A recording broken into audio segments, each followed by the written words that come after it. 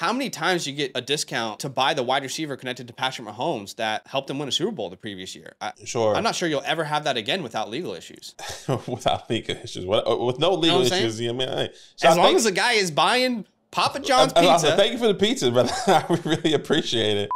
We're back with another edition of Buy, Sell, Hold. Come on. We'll talk through 4 of the most controversial, high-profile, question mark names in Dynasty and whether we are buying, selling, or holding. First time we did this video, we talked about Jalen Waddle, Kyren Williams, Kyle Pitts, and Trevor Lawrence. That was before the extension. Hey, let's go, Trevor. But 4 of the most high-profile names, all right? Yeah. The first name we're going to be discussing today, Badaki, oh boy, is, we've been on 2 opposite sides of the street, so this will be interesting. Yep. Devon Achane. Once Achane would have been so cool if he stayed Achane, the amount of names you could have given. Anyway, Devon Achane.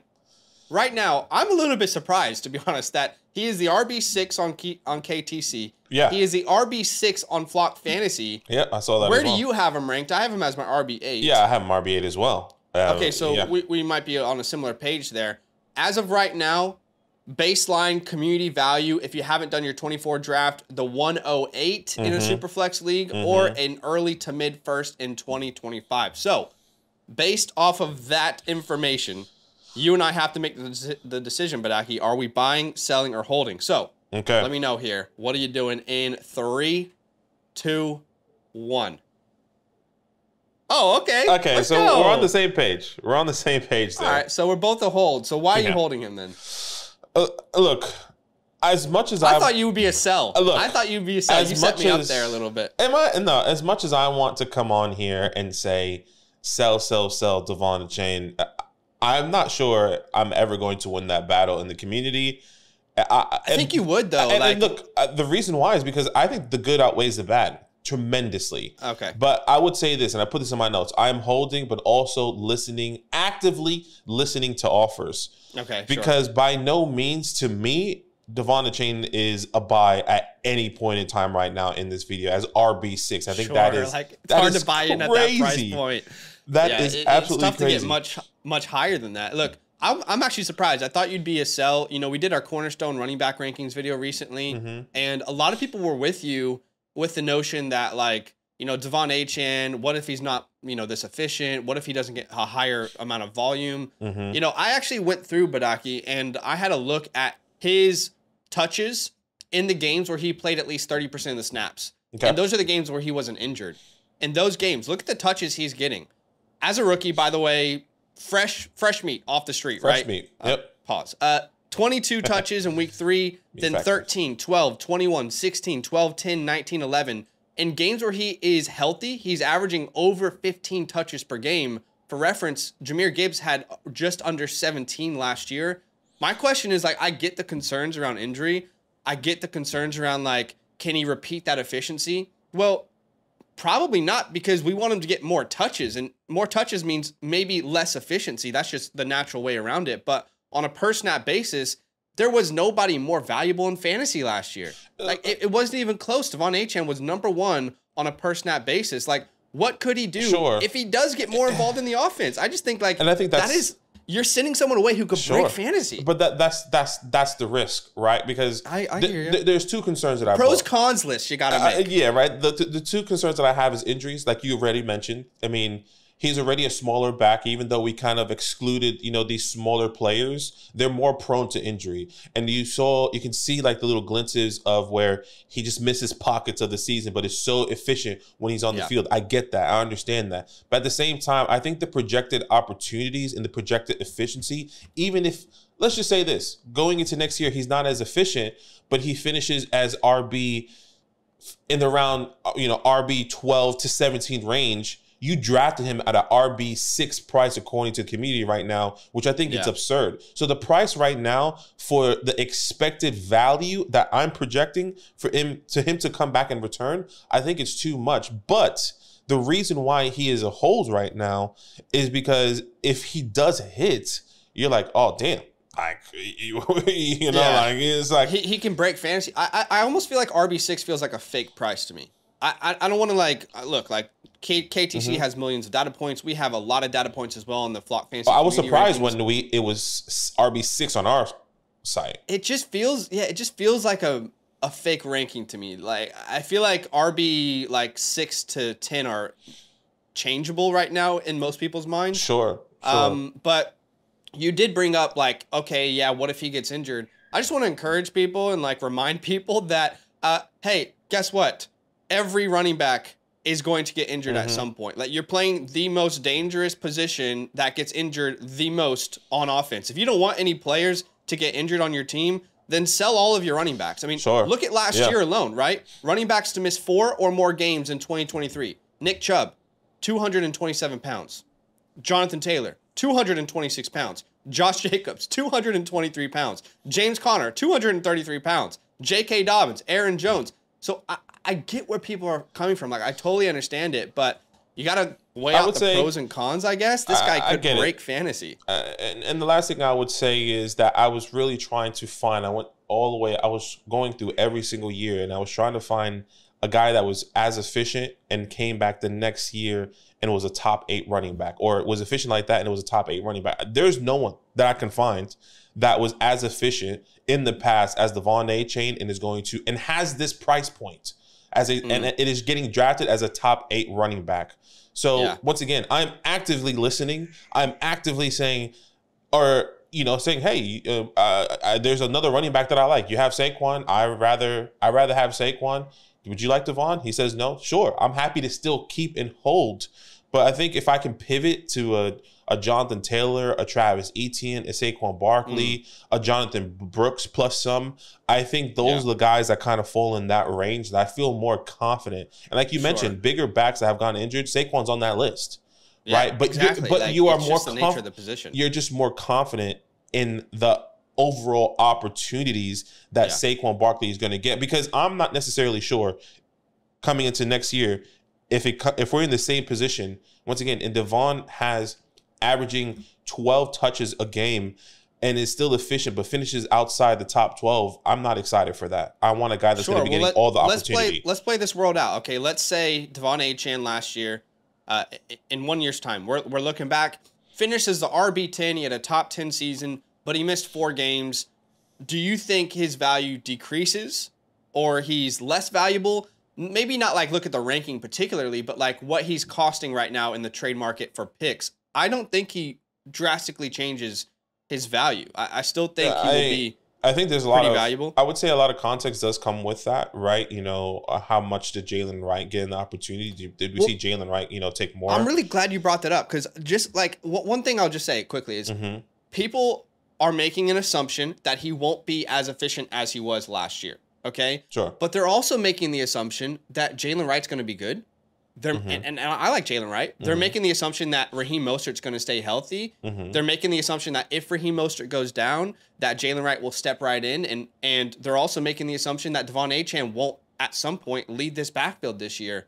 Because all those things are possibilities. But people are only assuming one thing 100% cemented into their mind, which is that he's not going to be as efficient as he was last year. So...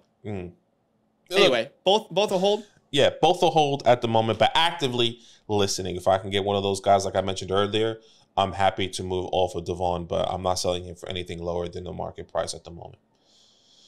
All right, moving on to the next player. Talking about polarizing names that are controversial, there's not a bigger one right now than Rashee Rice of the Kansas City Chiefs. I've been notoriously known as a Rashee Rice guy.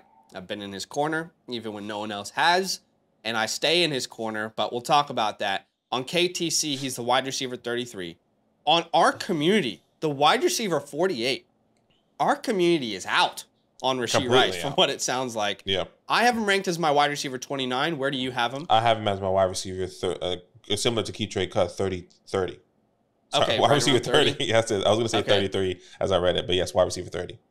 His trade value right now, I'm not going to sit here and tell you that there's like a very good baseline, because I think he is a very volatile asset at this very moment. Yeah. And I think that's the hardest part right now, I would say. In every league, he's going to cost a little bit differently. But I'd say like a happy medium ground for a lot of people is probably like the 203 in a Superflex draft this year. That's if you haven't done your drafts. But in the future, I think you'd have to send like a late first or an early second plus something to get him in a future draft at this moment. So the question is, with the additions of Hollywood, with the addition of Xavier Worthy in round 1, the extension of Travis Kelce, are you buying, selling, or holding? Let me know here in, let me see, I can see it here. 3, 2, 1. You're oh, buying. no. Okay, so I am selling. And look. Damn, you just broke my heart. And I thought about this for a long time. I really did. Because currently right now, and once again, I wrote this. Currently right now, I am selling, but it has to be for the right price. I'm not getting a low bull for Rashee Rice. And that may be like kind of defeats the purpose of the video. Are you selling right now? I'm selling. I'm actively selling, making sure that I'm going to get the right value. Wide receiver 48 in the Flock Fantasy community, I do believe is a little bit too low. But I do see. Let's play that price point then. Would you sell him for a late 25 first? I think I would, because I'm not necessarily sure if there's going to be a huge difference in his price next year. Okay. If he hypothetically misses the 6 games. Or the 4 to 6 games he's going to be suspended, and he finishes within the top 30 of the wide receivers, that's not a price difference. But if he finishes a top 12, that's a completely different conversation. And so that's the thing. I actually think there is a chance that he improves his value drastically. Let's say he's suspended. Let's meet in the middle. You said 6. I'm thinking 4. Let's say 5. Sure. Let's say he's suspended 5 games, and Xavier Worthy is dropping some balls, or maybe he's not living up to expectations. I'm not saying it will happen. I'm just playing that scenario. Sure, playing the scenario, yeah. Okay, this is, we love the guy, but still a little bit to learn. Maybe Jameson Williams type of strides, even though Xavier Worthy is in a different class as a route runner than Jameson coming out, right? Just hear him coming. Let's play that scenario out. Sure. Xavier's struggling a little bit. Hollywood, Hollywood's always good for a couple drops to begin the year. And then, around week 5, they're like, you know what? It's feeling pretty damn good and getting Rashee Rice back into this lineup. I think there's a scenario, if you look at from when he's suspended to back on the field on a points per game basis, that he's like a top 15 play from that point onwards. And the reason being is because if you remove the off-field issues, there's nothing on the field that you shouldn't be obsessed with this guy about. Like, as a rookie versus all Chiefs rookie wide receivers all time, he was 3rd in targets, 1st in receptions, 2nd in receiving yards, 2nd in receiving touchdowns, and he's connected to the best quarterback of our generation. So look, I feel like if you remove the off-field stuff, which, by the way, most of the time, if you bet on a player who has off-field issues, like, there's a high percentage chance that that's a good bet. Sure. Based off what we've seen last 10 years in the NFL. And I think I genuinely believe that this offense is most likely going to be another 3-headed monster that we don't know who's going to be. The Nico Collins, Diggs, Tanks, the Jackson Smith, DK, and Tyler Lockett. And Rashee Rice is, I guess, the 2nd youngest player on this team, where he was a league winner in the second half of the season. I think there is more. And he's already done it. He's already done what you're hoping Worthy will do. He is. He has.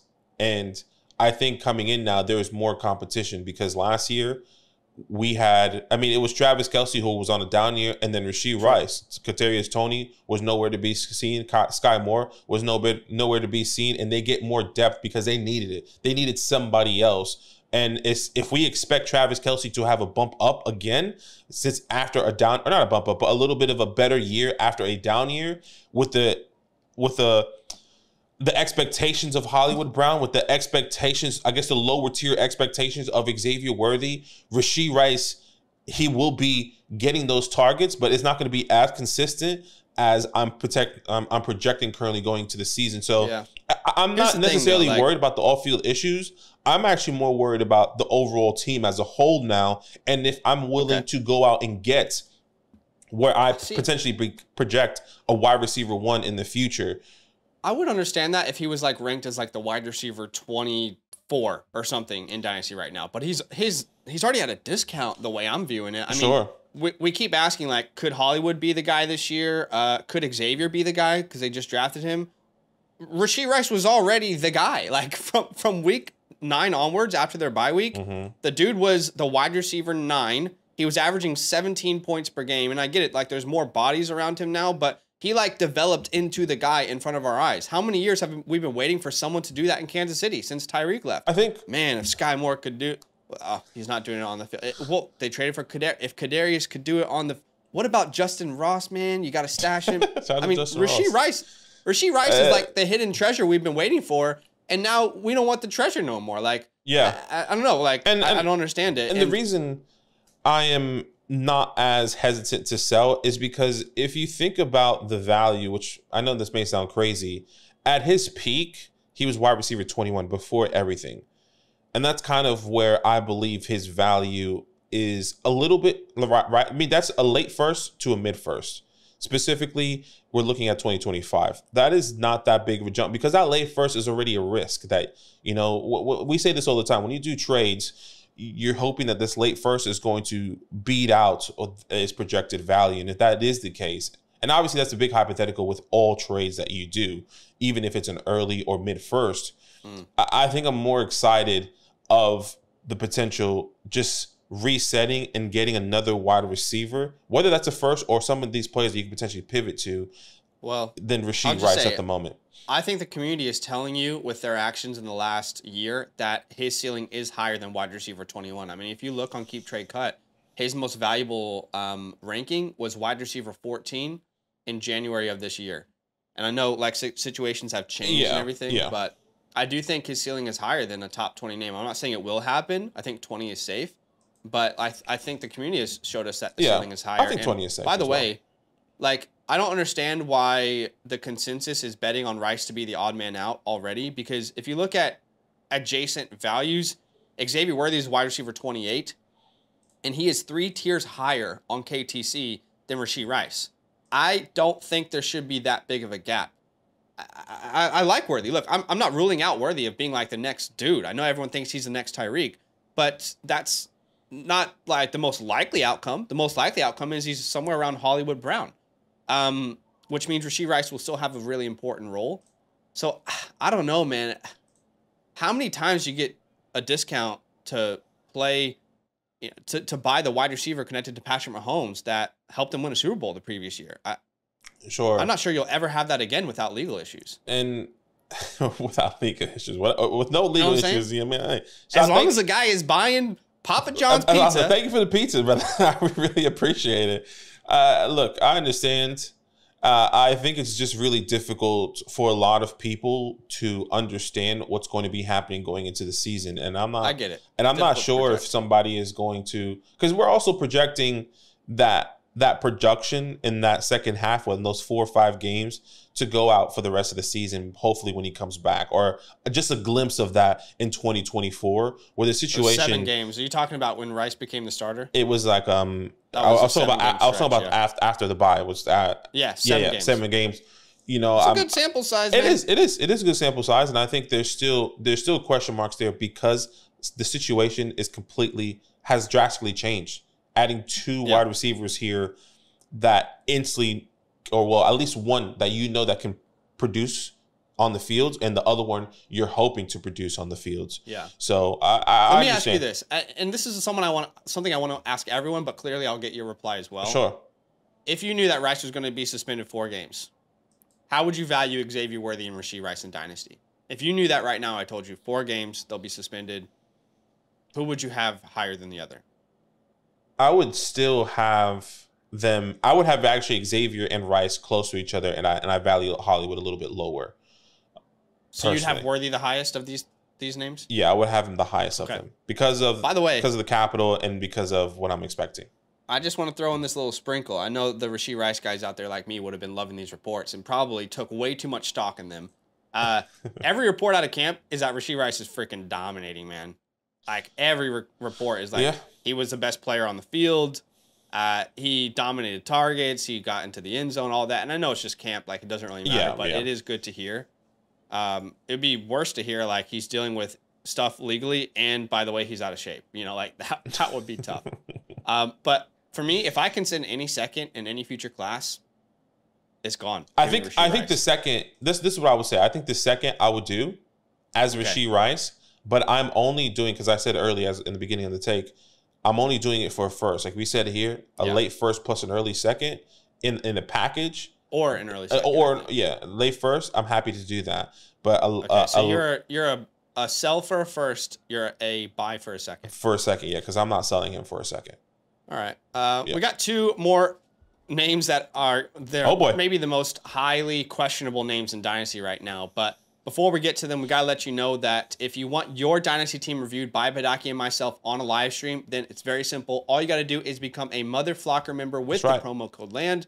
We'll have a look at where you stand in your league, maybe some moves that we would advise you to take, what direction you should move forward with your, give you a reality check. Hey, you should go out and try and win right now. Or, hey, maybe it's time to hit the reset button. We can do all that for you on a live stream. Also, if you play best ball or redraft, we are going to release a draft guide for that here on July 1st. You can see a little preview where we essentially project out every single team for you. Every single team, every single conference, every target, snap, rushing attempt will be measured in our rankings for you on that draft guide that releases July 1st. So if you want all that, become a Mother Flocker member with the promo code LAND. Check out the pinned comment. But next name is another controversial name. Another controversial one. Yeah. And he has had an offseason of rising up rankings, and I think this is where he will settle. So we need to decide if we're in or out. Okay. Zamir White of the Las Vegas Raiders. Okay. On KTC, he's a RB20. Which is pretty high, I will admit. Yep. On Flock Fantasy Community, he's a RB21.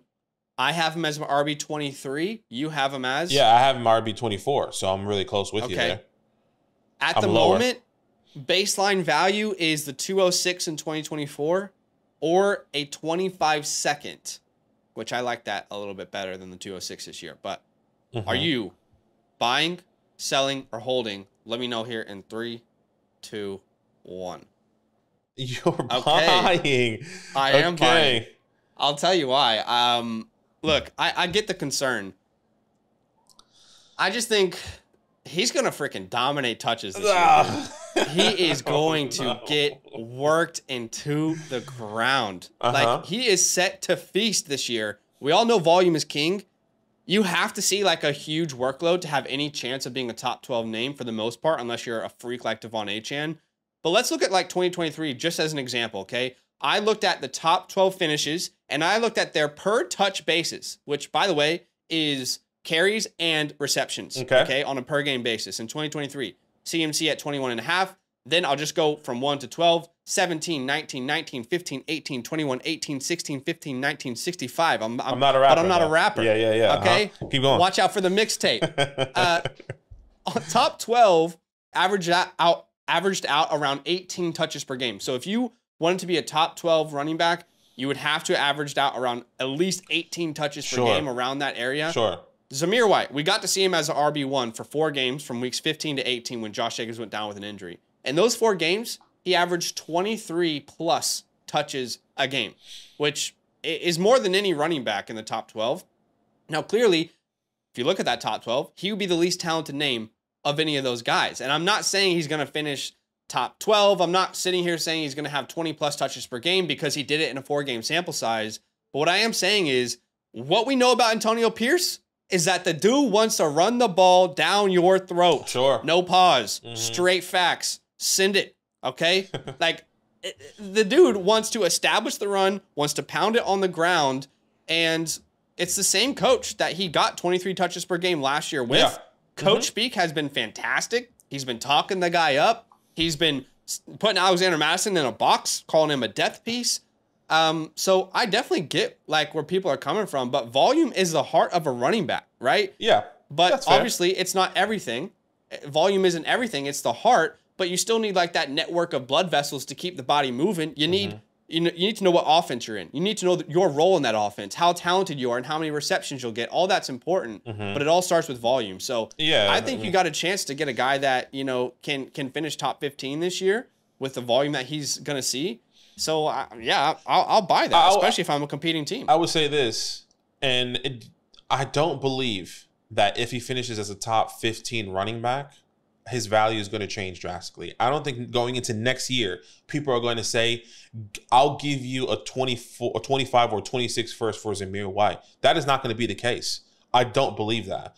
And we've seen that in the past. We've seen that with, for example, and I know a lot of people are on 2 different pages here when it comes down to this thought process that I'm going to bring, but it was really similar to Alexander Madison last year. I'm so glad you brought that up. Because let's talk about it. Because look, And I'm not talking about whether he was the best running back on the ground. I'm talking about the situation that the fantasy community is painting right now on Zamir White and his value. Remember last year at some point in time how Alexander Mattison, whether it was in redraft or in Dynasty, he was rising up rankings. Why? Because like you said earlier, volume and opportunity is key. All that is the same exact thing that's happening with Zamir White. Now, Zamir White, granted, he was probably more efficient than Alexander Mattison, but the difference is Alexander Mattison was going to get the work on the ground and in the air. Here, coming into this year, the 2025 class we already are talking about. Last year, we weren't talking about the 24 running backs. We were talking about the 24 quarterbacks and wide receivers. So I believe Zamir White is easily replaceable as much as, you know, I liked him. They call him Zeus coming out of college, et cetera, et cetera. He was a 5-star recruit. That's all great. Coming into the situation that the community is currently painting, there's no way in my mind that his value is going to rise. So I'm going to be taking what I can potentially get right now. Because yes, if he does finish the top 10, he has to be one of the most efficient running backs. He has to be. He doesn't. To get a first round, to be a first round draft pick? Nah, you mean to get a first round for him? I'm talking about a first round. Like if for his value to significantly rise and to be solidified as a first round draft pick in 25 or in 26, I personally believe he has to finish as a top 10 running back. He has to be the most efficient running back. And even if he does get it, let's just say he gets a contract extension like Alexander Mattison. He gets a 2-year contract extension. People are getting excited. That still doesn't negate the opportunity of this 2025 class that can easily take over his. So there should be something that should be said for buying a player at a good price. That mean that, you know, you're okay with getting the production, but maybe you don't get a first round pick out of him. Like, I think there's a chance if you buy Zamir White right now for a second round pick, he gives you a top 20 season. If he gives you a top 20 season, to me that means the Raiders like the guy. That means they're continually feeding him and he looks okay. And that means you're not going to get him cheaper this time next year. I know, like, what if they draft a running back? How many years do we do that, man?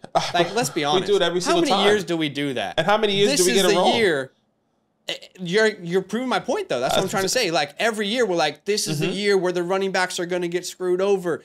Sell your running backs. Everyone's in danger. Danger. And then it's like, nobody was impacted, actually. So we're sorry about that. But like, we haven't had the conversation. How many years are we going to do that? We haven't had the conversation of a running back class like we had this before. You. Right now, I am projecting that this will be one of the best running back classes since 2018, 2017. Sure. So whenever the year Dalvin Cook came out. So I definitely hear what you're saying. But it doesn't automatically mean that everybody's in danger. Like, some players could get injured. Some players might not be who they were. I'll just say quickly, I get the comparison. I think the Alexander Mattison situation is the perfect, like, reason that Zamir White isn't already in the teens, you know, in rankings. And the difference between those two is drastic. Like, not even close between Mattison and Zamir White, in my personal opinion. First off, Zamir White was a 5-star recruit. Like, he has that true special pedigree. Like, this is not some scrub. He's dealt with some injuries, but he's got that pedigree, and he's been always hiding behind the Georgia system, just like James Cook was, where you don't dominate that backfield. You got to wait for your chance in the NFL. And the difference is Alexander Mattison sucks ass, like, respectfully. That's not what people were saying last year. We were on two different pages. We were on two different pages on Alexander Mattison. No, like, let me say, no one was saying last year, Badaki, that Alexander Mattison was a good running back. No. Everyone was saying he's going to thrive off of volume. Exactly. And to be fair, he got a lot of volume. But what we didn't put into that equation was how bad he truly has been. I mean, if you look at Mattison, the 2 years before he became the starter, he was averaging 3.7 yards per attempt as a reliever back. The red flags were there. I mean, you got Zamir White last year versus the Chiefs. Were the Chiefs the best defense in the NFL last year? No, the Giants were. Okay, sure. Well, they were top 5, right? Like, whatever. Versus those Chiefs, he had 145 yards, averaged 6.5 yards per carry. And as a starter, averaging well over 4.5 yards per carry, almost around the 5 mark. So I get where people's concerns are, but the difference is when Zamir's had his opportunities, he's been good. When Mattison has opportunities, he has been completely average, completely replaceable. And the difference between Madison starting with the Vikings and Zamir starting with the Raiders is the identity of those two teams are wildly different. Wildly different. Sure. The Kirk Cousins-led offense last year, let's throw the ball as much as we can to all these weapons that we love. The difference in Las Vegas is we're going to run the ball as much as we possibly can until the running back that we have breaks or shuts down. And by the way, the 4 games that he played, he averaged, I think, like 3.5 targets per game. Full season, if he averages that, he would get around 55 targets a game, which is enough to have him in that like top 15 conversation. So I get it, but Dylan Lobb doesn't scare me. Madison certainly doesn't scare me, and I think they're completely different situations. I think my biggest point here is that his value is not going to rise. And if it does, let's just say it does rise. It is not going to be, we said it here. We have it in our script here. He's currently valued as a 24-206 or 25 second. I do not believe that is going to get any higher next year, even with that projected, like you said, top 15 running back. I don't see that happening, and I think that's why I'm a sell now. Let me ask you this, though. A second next year, in my opinion, is nowhere near worth a second this year. So you're assuming... Sure. I think, I don't want to speak for you, but I think people are assuming that, well, look at what I got in the second this year. That's an outlier. 100%. What we saw this year in this draft, not common. I mean, what if you are worried about sending that second and you decide not to send it? You get the 208 and you're like, damn, the second's kind of weak this year. Sure. Well, that's the risk Madison's still worth a second, but I didn't get a year of production from him. Like, it's okay to pay for a year of production and know that that guy's probably still worth a second round pick. I'm 100% agreeing with you. The production, if you want to pay for him, if you're a win now team, I think this is great. In a dynasty perspective, if I'm rebuilding, if I'm doing a dynasty startup right now, I'm not going out and drafting Zamir White with tremendous confidence or like drafting him as a top 8, as a top 6 pick in your dynasty startup. I'm talking about if you have him on your roster right now and you want to get some value out of him and you're not a win now team, Zamir White is a perfect sell. Obviously, based on your situations, no question about it. So definitely keep that in mind when you're listening to this take, that it really does depend on your situation. And if, 1,000%, I'm a win now team, I need a running back, I'll take Zamir because I do believe he can easily be a top 25 running or top 20 running back. I just don't believe his value is going to rise going into next year. And every single time we think we want to pivot. I think we should normalize that being okay, like buying a player at a price point that's no question reasonable. That's not going to drastically move up rankings. But I mean, you know, I remember last year with Madison through the hype. Like at some point, some people were sending first round picks for Madison. It wasn't common, but some people were doing pick swaps. That is not happening with Zamir at all. Like not even close. His value is not even near a first round pick right now. No one's even considering it. Second or I'm out is what it feels like. So I would say the 206 super flex leagues. I would just say this. I personally like the 206 in 2024 class. Obviously, it's not going to be the same in 25 like you mentioned.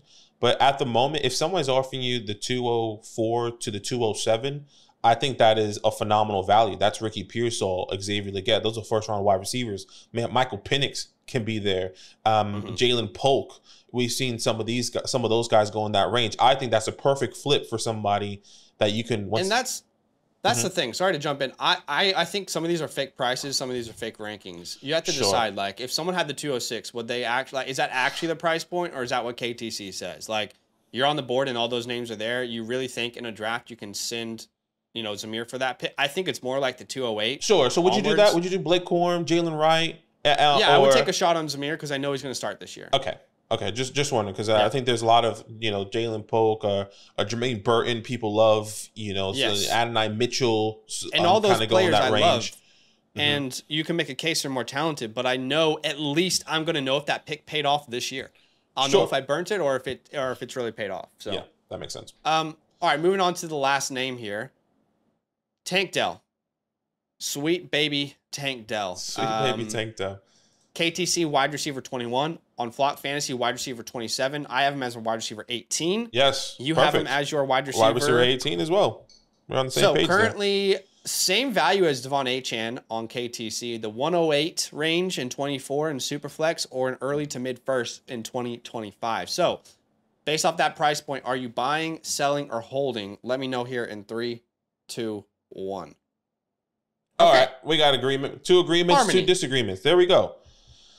Look, for me, I think we have to understand. I think let's just go straight into the elephant in the room. It's Stephon Diggs.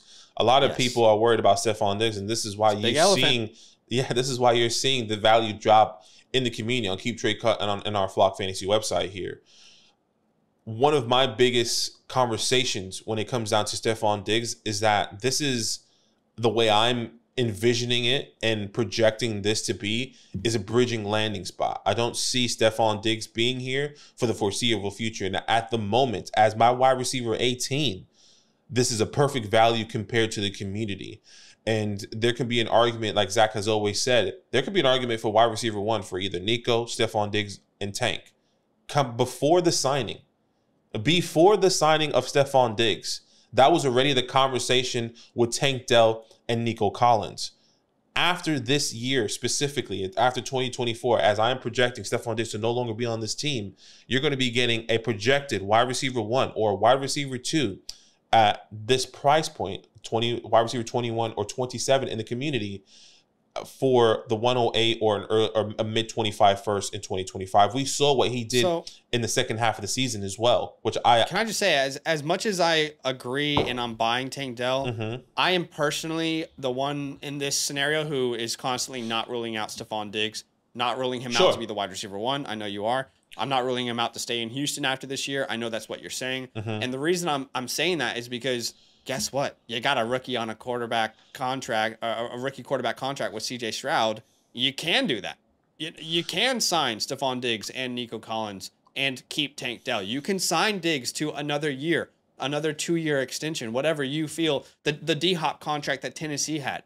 You can do that because your quarterback is cheap and your other wide receiver is cheap in Tank Dell. So I'm not ruling that out. I'm not ruling out Diggs being the number 1 on this team this year. I'm not ruling him out being the number 3. I think they all have a good case. And, you know, I will make the case for Tank. I know you're about to do the same, but from week 8 onwards, it's a small sample size, but that's when he finally became a starter after the bye week. And from that time onwards, the dude dominated. I mean, over 20 points per game. Yep. Like 83% of the snaps, over 9 targets per game. You know, what does he do if it's 6 to 7 targets per game this year? I'm not sure. But what I do know is I'm giving him the benefit of the doubt, 1, because we've seen it on the field. 2, because he's definitely going to be there for CJ Stroud's contract. No we don't question. have to ask that. And 3, they already have that chemistry. It's already inbuilt chemistry. They love each other off the field. They're on podcasts together. You think it doesn't matter? Then go talk to Puka Nacua and Robert Woods when Matthew Stafford came to Los Angeles and who was having breakfast with them. Right? Shout out to them. I think it does matter. We have to lower expectations for Tank, but if you buy Tank here, I will say this. If you buy Tank here for this price and Diggs does move on, then you will have done it at a discount. No question. And in that span as well, wide receiver 3, weeks 8 to 12, those are before he got injured and he broke his... On a per game basis, the wide receiver 5. So sometimes like the finish can be fluky because some and have a bye week. And a wide receiver 5 is perfect. I mean, that's still up there as a top 5 wide receiver within that span. And I think that's exciting here. Yeah. And we have to realize that one of my things as well, and I close with this and maybe we can end the video there. A Stephon Diggs is coming from a 140 target per game with no one around him. The best wide receiver around him for the past couple years was this past year's Gabe Davis, Shakira. He hasn't had other people to take opportunities away from him. And well, I don't know about that. He did in Minnesota. In Minnesota, yes, but he really catapulted with Josh Allen and with the Buffalo Bills. And this is what if I told you in Minnesota at the age of 25 in 2018, alongside Adam Thielen, he had 149 targets? Sure, that'd be shocking to you, wouldn't it? It would be. That's shocking to me to read right now. That was 7 years ago. Not 7 years ago. But I'm telling you, he has done it alongside some. Like at that point, Adam Thielen was one of the top 12 wide receivers in the game. And I'm not disagreeing. I just think that was a different time, and we're coming into here where he's a little bit older. He was more nimble then at the time. Sure. Adam Thielen, I'm pretty sure, was also missing a lot of time. Remember, there was a lot of inconsistency with Adam Thielen. I'm not sure what he did that year specifically, but yes, I do agree. He was very good. He had 153 targets. I do agree that almost 1,400 yards. I do agree. He was very good alongside that. Adam Thielen yes, that can be a conversation. I just don't think that is something that we can see coming into this year with that one year out of his whole career. And but yes, you know what, Badaki, you can make that same case for anyone there. Sure, because everyone for Nico. Because everyone has gotten that. And that's why, in a dynasty perspective, I'm going with the buy because, like you mentioned, you know that Tank is going to be there. It's going to be there, and he's young. You know that Nico Collins got the contract extension, and he's going to be there with CJ Stroud. The question mark is Stephon Diggs. If today Stephon Diggs, we got a message notification, Stephon Diggs signed a 3-year contract extension with the Tennessee Titans or with the Houston Texans, and is going to be on this team because he wants to retire there. We got to restart this video. We're scratching this. Totally, which won't happen because obviously they restructured it to a 1-year deal before he got there, or when he got there. But sure, you know, I definitely hear what you're saying for sure. But like I said, I think you can make the case for either way. I guess what you're making the point of, which is a good point, is control the controllables. You know, like the uncontrollable you can't control, but you know Dell will be there. You know Nico will be there. So I get what you're saying. But all right, that's it. Hope you liked it. We appreciate y'all.